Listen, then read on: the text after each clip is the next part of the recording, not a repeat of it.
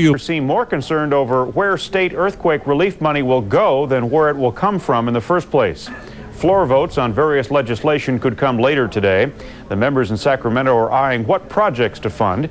Yesterday, they barely debated the proposed source of the money, a quarter-cent temporary hike in the sales tax. Meanwhile, Bay Area residents are going to extreme lengths to pick up the pieces of the devastating quake. Greg Lefebvre explains. This trash holds treasure from homes leveled by last month's earthquake. We're finding lots of pictures, jewelry, money, wallets, people's memories. A diamond ring. Some homeowners could pull belongings from their homes in the Marina District before collapse. For those whose homes were too far gone, now is the second chance. 7 days a week, workers at the Zanker landfill pick through 40 tons of what was homes, furniture, and livelihoods.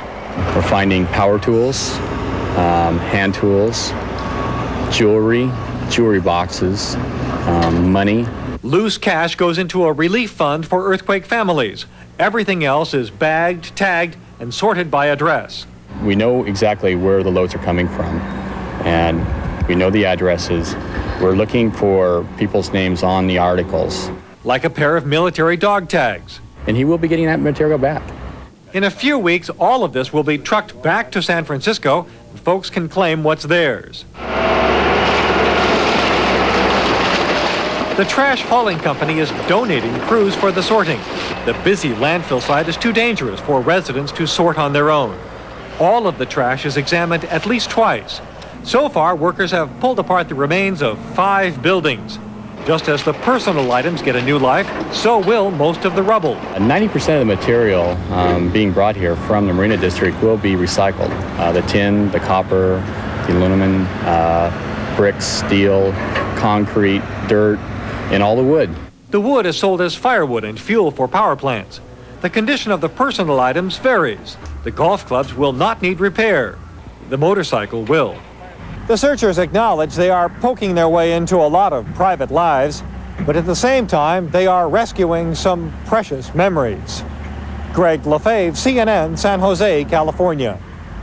Wall Street closes up shop for the day and the week. We'll go to New York for the finishing numbers next in Dollars and Cents. The California legislature is moving quickly to provide more money for earthquake relief. Lawmakers are working on a quarter-cent increase in the state sales tax to raise $800 million. They're planning on voting tonight and hope to have it ready for the governor tomorrow. Meanwhile, Dan Blackburn is in Santa Cruz, where merchants are at work rebuilding their businesses. Okay, then just rotate it all the way through. You guys should be able to do with that. First of the line. This marked what many here feel is the real start of rebuilding in Santa Cruz. For the first time in 17 days, merchants in the historic Pacific Garden Mall were allowed to sign releases, pick up hard hats, and return to their shops. Many thought the wait had been too long. The earthquake was a piece of cake. Yeah. The city bureaucracy is what's putting us to death. I think the city has been responsive, even though we'd like to have them move faster.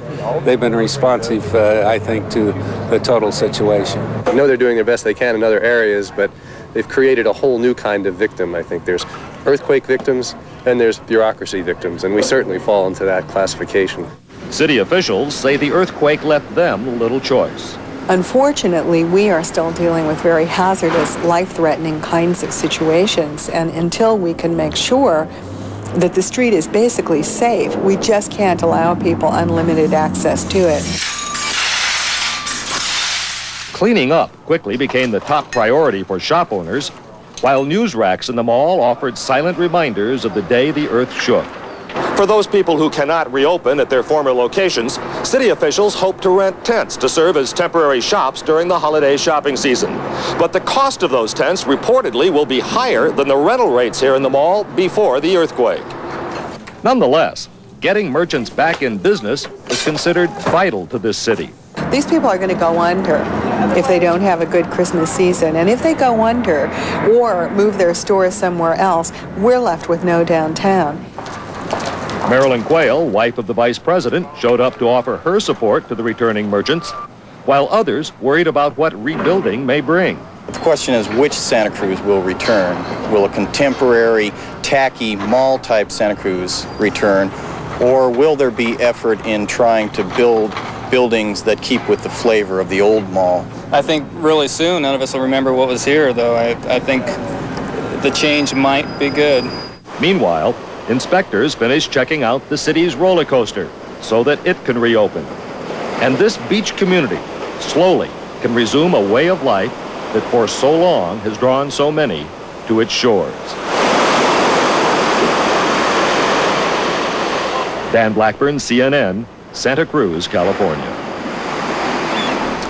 We're coming back with Dollars and Cents, how past droughts are reaping profits for the crop insurance business. First, a check of weekend weather. Tomorrow, a nice fall day is expected for much of the nation, although